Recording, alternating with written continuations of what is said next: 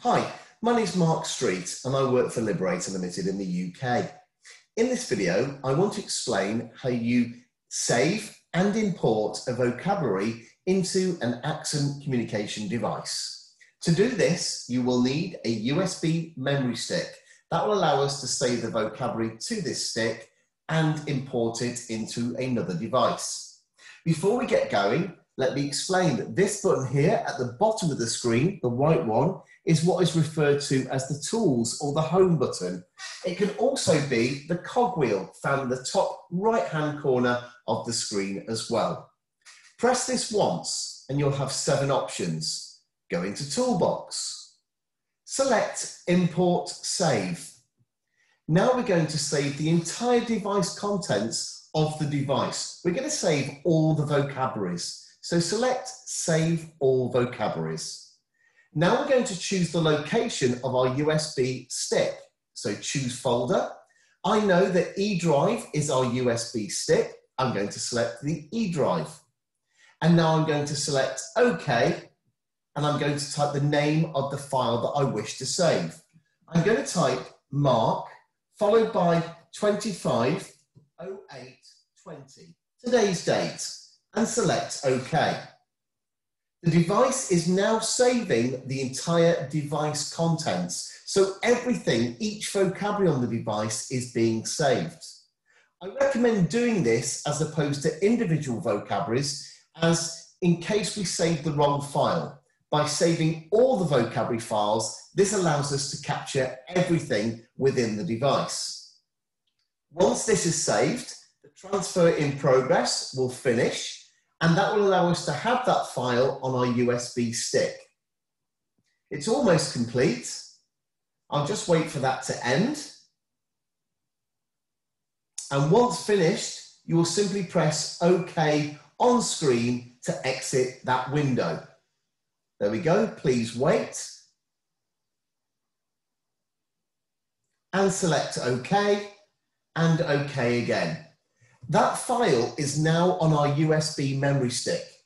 If you receive a device in the post or from our courier, the device may not look like your device does.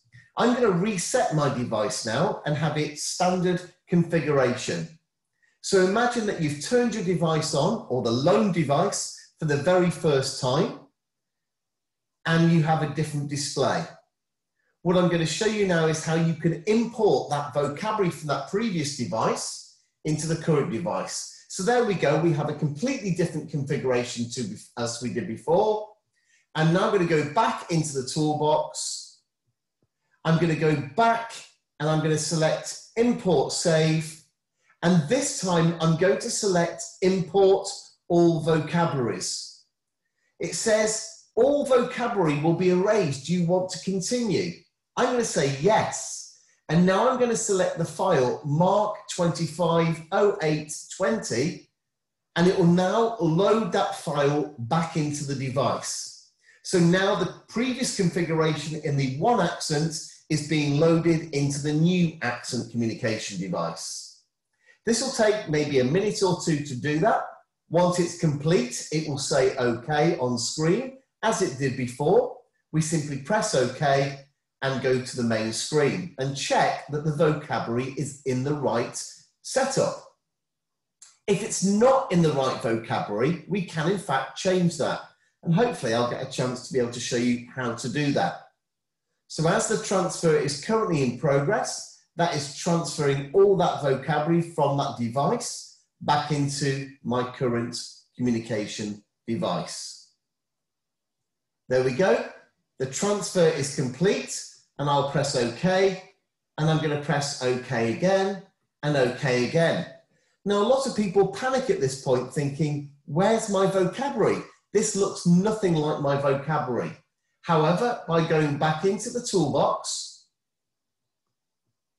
by selecting on the top row vocabulary options, and then change vocabulary, note that you go into the vocabulary. I was previously using Area 4, Core 45 PCS. Select that, select OK again, and now the vocabulary is visible as it was on the previous device. I hope this is useful. If you wish to have more support or need to contact us on 01733 370 470 option 2. Thanks for watching.